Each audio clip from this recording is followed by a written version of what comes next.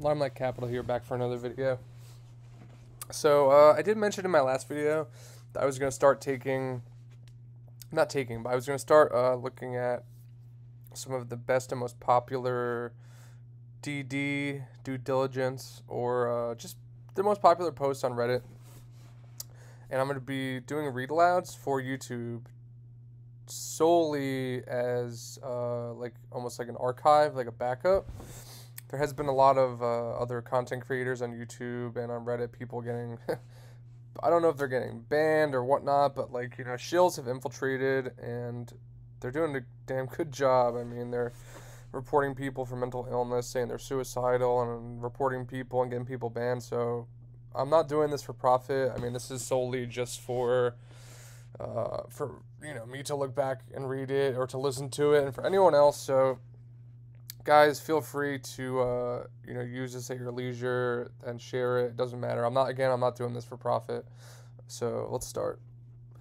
This is by the user "The Ceiling is the Roof." It was posted 4 hours ago. 2.3k upvotes. Title is "How the Short Squeeze Buyback Works. Prepare yourself."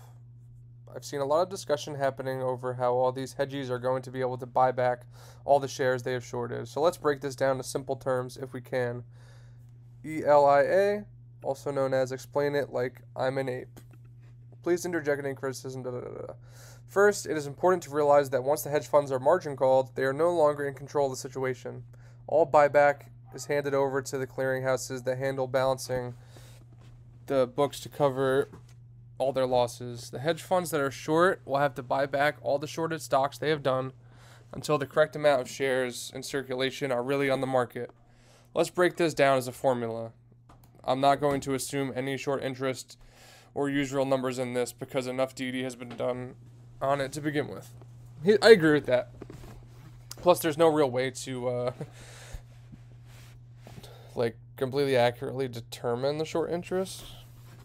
So A, the amount of shares that are currently in circulation held by institutions, insiders, and retail, and all other entities, including the naked shorted shares, subtracted by B, the number of shares that should be in existence, equals C, the number of shares that will have to be bought back to rectify the number to what it should be. A minus B equals C. So he was just explaining his calculation here. The hedge funds will have to purchase an amount of C shares to clear their debt, and their clearinghouse will do that for them. They are not able to do anything crafty and turn one purchased share into purchasing 10. They will have to purchase 1-to-1 what they owe. A key to business is that for every buyer, there needs to be a seller. They have to buy back what is on the market for sale. If there are none, then they just keep raising the price until there are some to put up. If retail investors, I'm not going to assume the amount that retail currently owns. Again, that's something that's very hard to find. I mean, it's rumored that retail owns more than 100% of the float, which would be almost 50 million shares, but who knows. If retail investors do own more than what the float is and collectively choose not to sell to the hedge funds, does this mean that retail sets the price? Well, no. Anyone saying that they have to buy back all of our shares is not accurate. They have to purchase the amount of shares necessary to get back to the original amount. But the more shares held and not sold during this going up will make the price increase with less stops along the way. We also have to account for the fact that the amount of shares held now will not be the same as during the mother of all short squeezes, or the MOAS. People will be jumping on board as this is going up, including institutions. If they choose to sell their shares to get immediate tendies, this will count toward the balance of shares owed by the evil hedge funds. Does this mean that some apes will be bag holders? No. Rest assured, you will have an opportunity to get your tendies, apes. Some key things to remember about this are as follows. 1. Their continuous purchasing of the stock will make this price go up continuously as well. The upward pressure on this thing will cause jumps in price, of which the stock market has never seen. 2.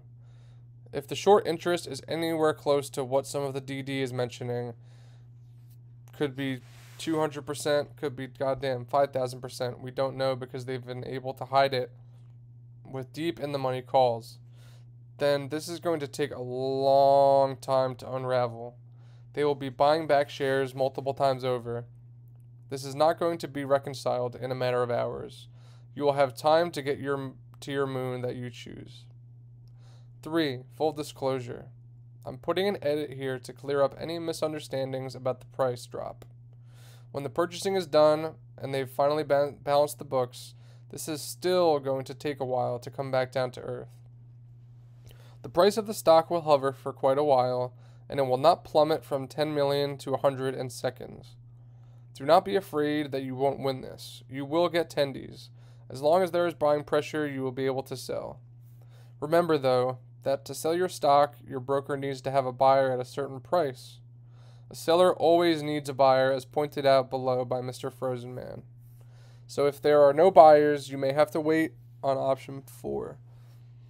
Number 4. Even with the purchase price currently, you will get tendies. The announcement of what they're going to do at the annual shareholders meeting is excellent news. Ryan Cohen is going to transform this company into a powerhouse. It will be unstoppable, especially with the support of newly minted millionaire apes.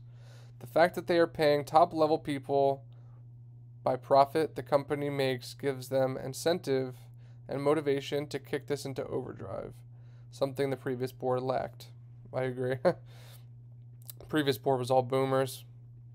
TLDR, too long didn't read. Dear apes, keep hodling. Keep the faith. Prepare for this mother of all short squeezes that is about to take place.